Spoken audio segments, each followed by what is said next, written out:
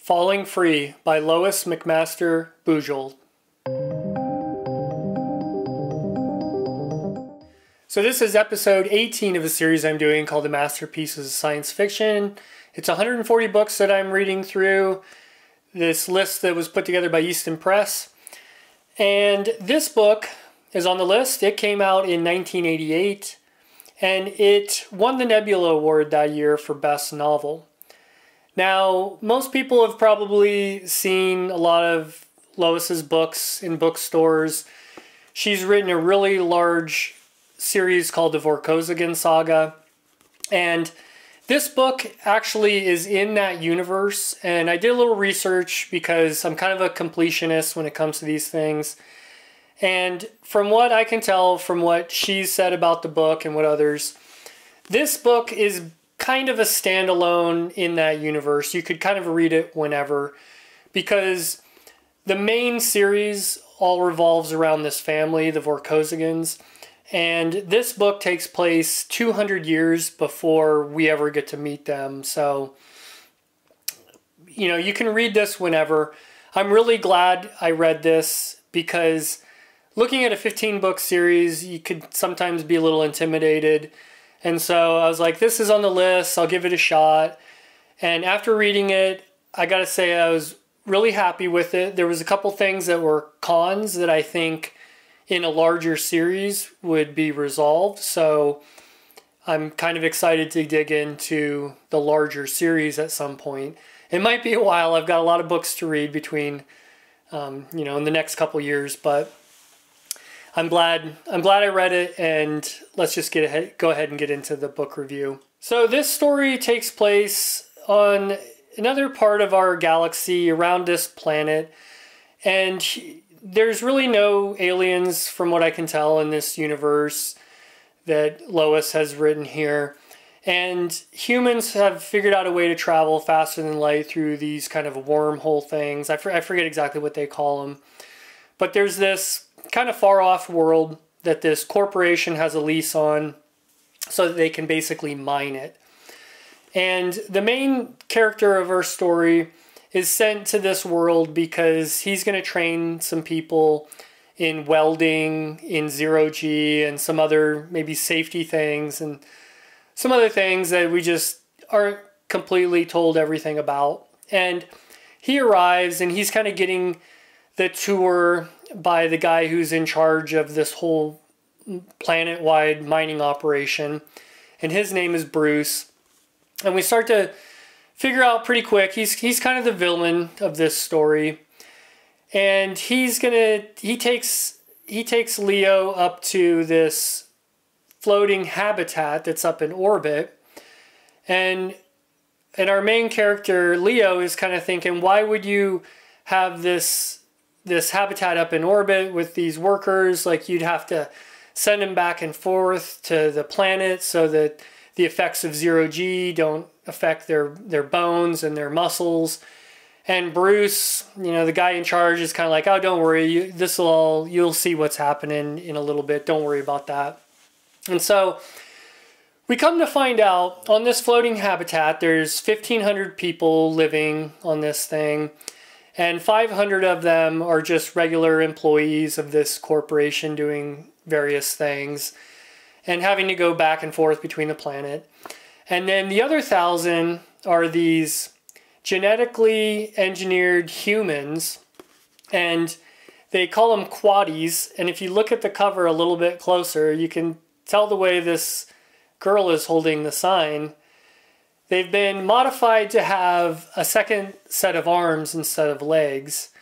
They've also been modified to be able to live in zero-G without having any of the negative effects accumulate on them, so they could basically live up there indefinitely and work. And the company or the corporation's take on them are that they're property because they've been genetically engineered. And our main character Leo, he starts getting to know some of them and starts feeling some empathy for them. And so that's where the conflict of this story starts. Now, these quaddies, these 1,000 quaddies that are up there, they had been kind of, modified or created fairly recently. The oldest ones of them are in their like late teens or 20s, and most of them are even younger than that. And kind of some of our main quaddy side characters, two of them are kind of a mating pair, and they were the first to actually be able to reproduce in a normal way. And so it's kind of a big deal. They have a baby, and the corporation's hoping that this can continue and they won't have to spend time, reproducing these quaddies on their own. They'll just let them handle it as needed. And so that's all I kind of want to say about the plot of the story. You kind of get all of that thrown at you pretty quick, and so the rest of the book, and this is only like a 300-page book, the rest of it is just kind of the resolution of that conflict. So let's just go ahead and get into pros and cons. So the pros, I think Lois is really good at writing a good plot. She sucks you in right away. And then with her pacing, it just keeps you engaged. It didn't seem like there was many dull moments in this book, and it always kind of kept you wanting to read on to the next chapter to see what was going to happen.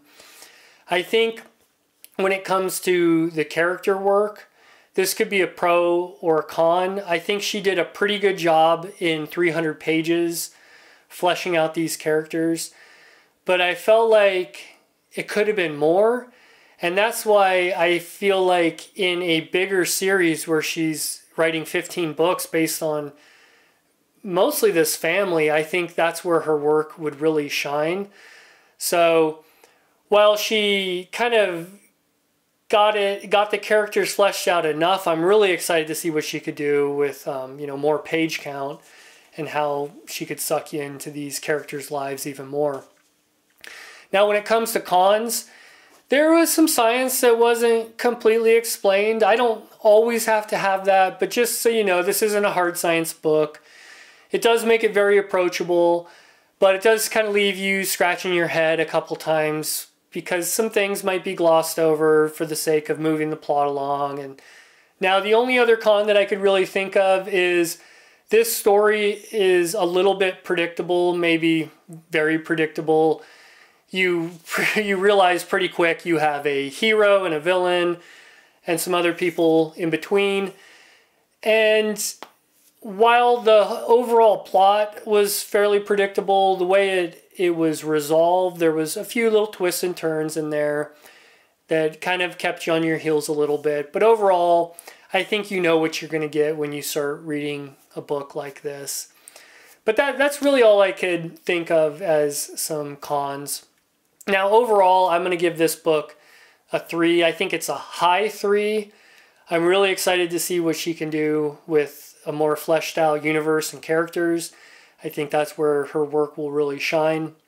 But I think this is just a solid book all around. There was nothing really that bad, and there was a lot of, fairly good things all brought together into a nice story.